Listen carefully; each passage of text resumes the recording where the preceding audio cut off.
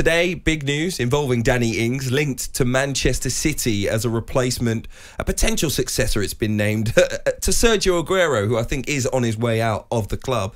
Now, for me, it's an interesting one because I almost see Sergio Aguero as the backup striker currently at Manchester City, and so maybe Danny Ings would be going to the Etihad Stadium as a second choice, with someone like Erling Haaland to be brought in as a major new marquee signing to play centre forward. Do you think Danny Ings would fit into Pep Guardiola's system?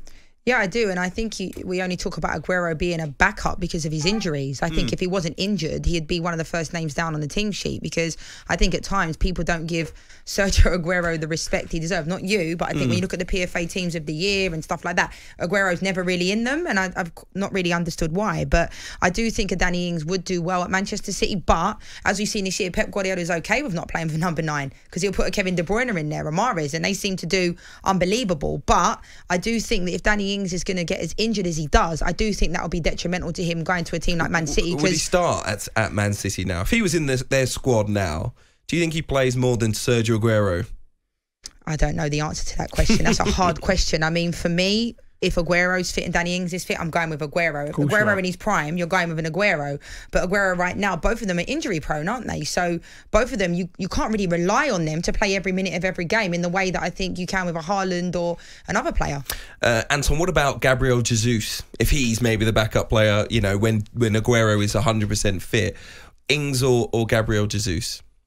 At Manchester City in particular? At Manchester City, right now, based on what I see, Gabriel Jesus is doing fantastic. He's one of the reasons why they are where they are, along with the centre-back pairing that's there. He's still doing his stuff, you know. He's filling the shoes, the boots of Aguero, and they're big boots to fill. And he's doing that, you know. But I think Danny Ings is being spoken about being a Man City player because Pep sees him as good enough to be a Man City player, and we can't disregard that.